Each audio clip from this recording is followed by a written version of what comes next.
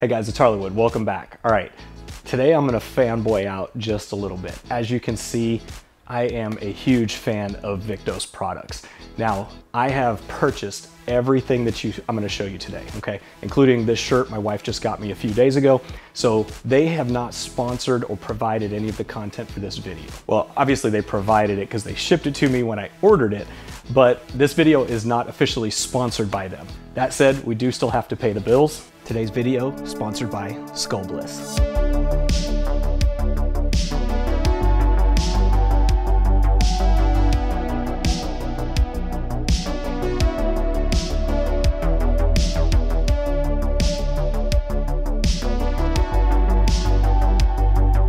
There is a link in the description below to skullbliss.com, and I want you guys to check this out. This thing is incredibly detailed. They are hand carved by Balinese artists.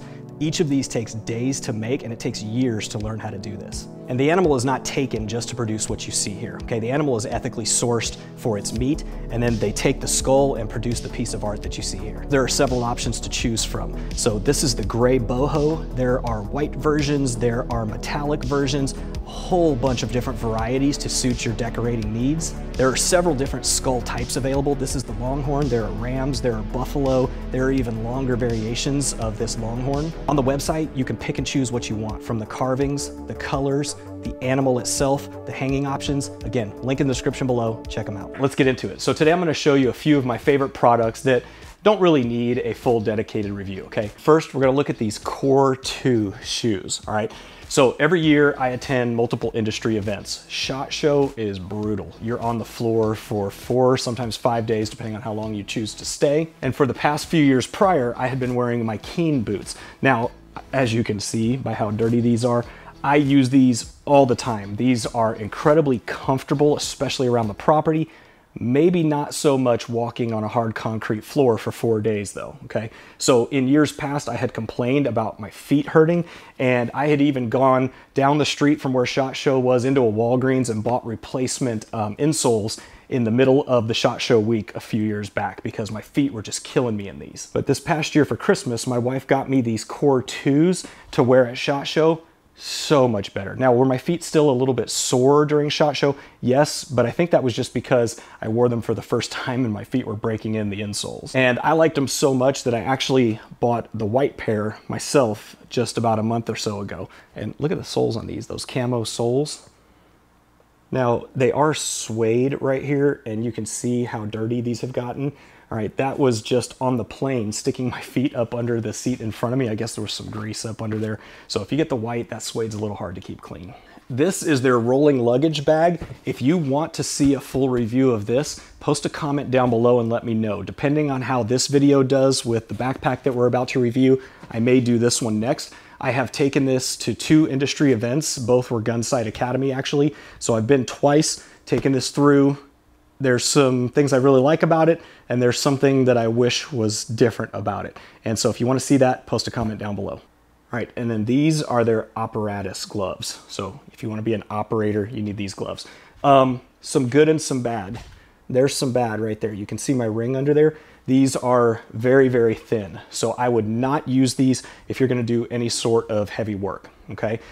This is the second pair that I've blown through, and you can even see the little shield on the end there is already starting to peel off.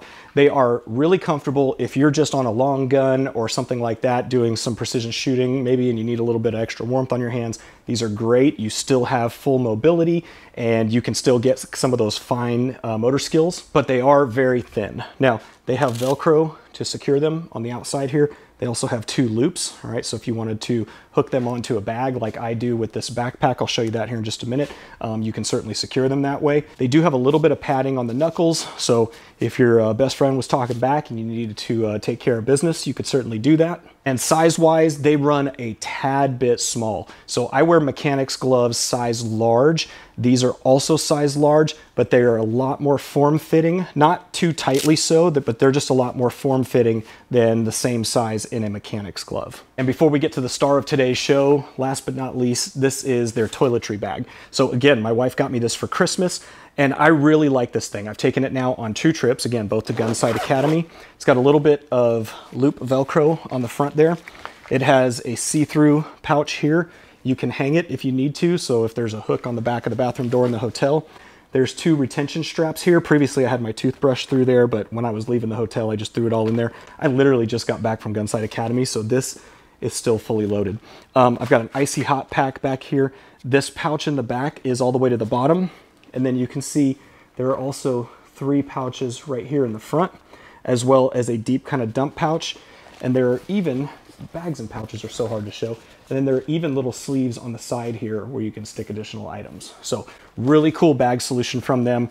And also if you wanted to hook it, you can undo the strap here, hook it through something and clip it back in, and then it can hang from the strap. And lastly, there are MOLLE straps on the back and another dump pouch there.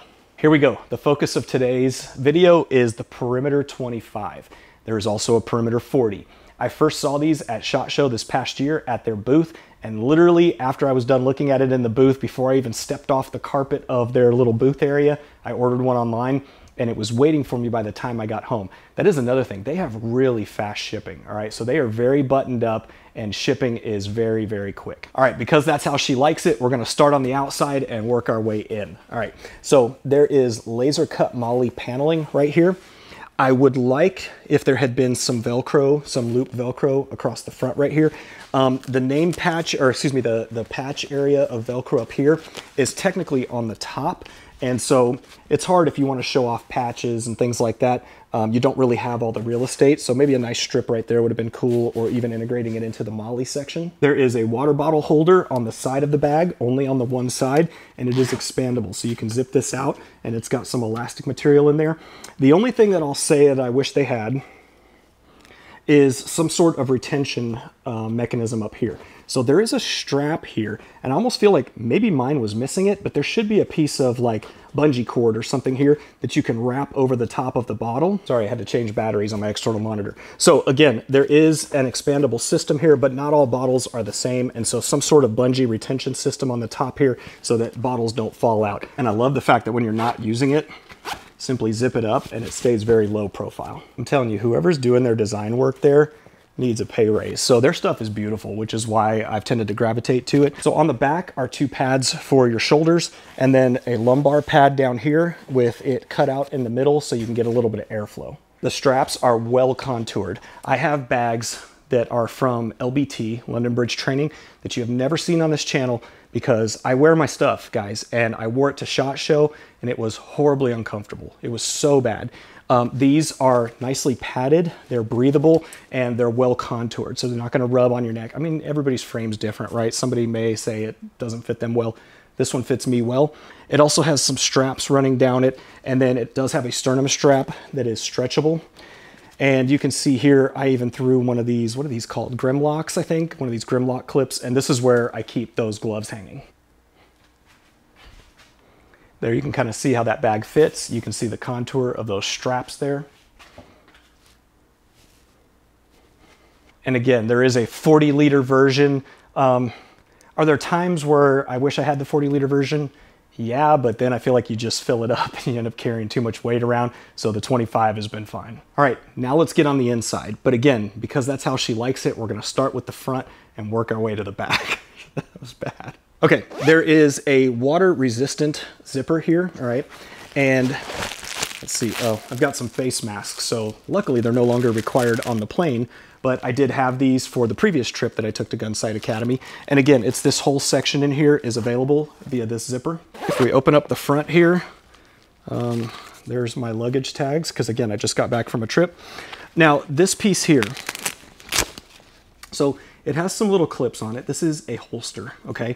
I don't off-body carry, so this, I literally just threw it back in here for this video. This is something that I left sitting on my workbench when I went on this trip, but it has some little clips in the back here, and they affix right here on this panel, okay? Not the Velcro itself, obviously that helps, but you stick the clips through these and it secures it. One thing this is lacking if you do want to off-body carry, in my opinion, is get rid of the name strip, and then you would need some sort of retention system to go over the firearm that would go from this piece of Velcro to this one on the back and secure that in there, because again, you don't want it falling out. There is a compartment across the top here that goes about 4 inches down and all the way across, and in there I have a Right in the Rain pad and some wired headphones for the airplane. And there is also a retention keeper in there, so if you wanted to put your keys in there.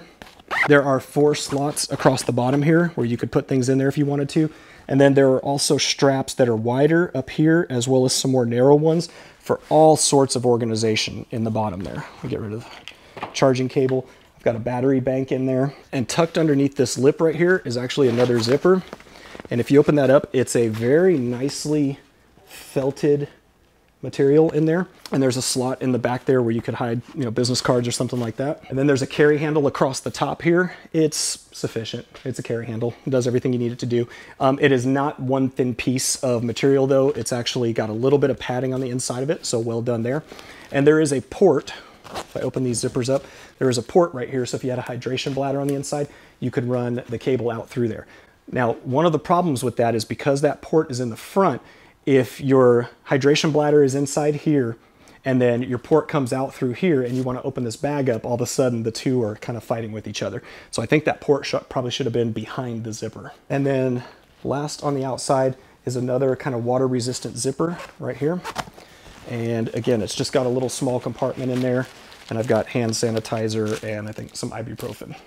On this side, the zipper comes about 2/3 of the way down the side of the bag.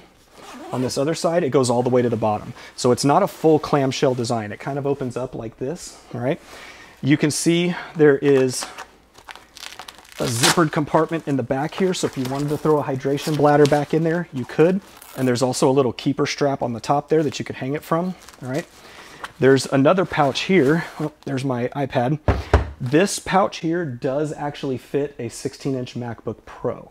Now, the caveat, I did not carry mine like that because when I say fits, it fits and nothing else. And the edges of the laptop come right up against the edge of the bag here. And I've already broken one MacBook Pro because it was sitting on top of my rolling luggage, fell off onto a hardwood floor and hit on the corner and cracked my MacBook. So you do you, but if you wanted to carry it in there, you could. There's also a big pouch here that these are actually my SHOT Show badges that are in there. So they go all the way down to the bottom and they're about half the width of the bag. And there's another full depth, half width pouch here that has a see-through zippered compartment on the front. And I think in there, it's actually the external mics that I'm using on the camera there. And if we turn this around, another zippered compartment here that I have some Axle Ear Pro in. If you don't know about these, there's a link in the description below. Go check them out. Some nice unconquered artwork there. All right. Again, just a dump area in the middle, more microphones. Here's a little camera stick, not cough drops, and another full width zippered part in the bottom here. And to give you an idea of the size of that compartment, this is an iPad Air 4. It almost zips up. I mean, it comes pretty much right to the top of it. So that gives you an idea on the size. And if it's your first time purchasing from Viktos, there's also a 15% off code. I don't remember what it is off the top of my head, but when you go to their website, this pop-up shows up and you just enter your email address for their newsletter and you get a code in the email for 15% off. And that's it, guys. So again, I have no affiliation with them. I love their designs. I love the multicam black, obviously, and the bags are comfortable and they are highly functional. There's a lot of different pouches, allows you to organize your gear.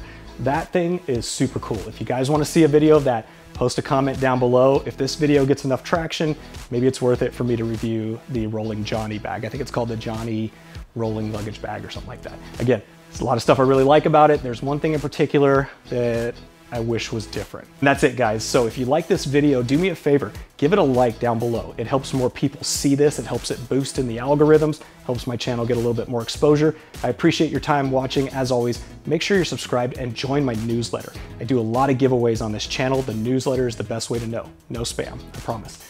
Again, appreciate your time watching. Lots more videos to come, and I'll see you in the next one.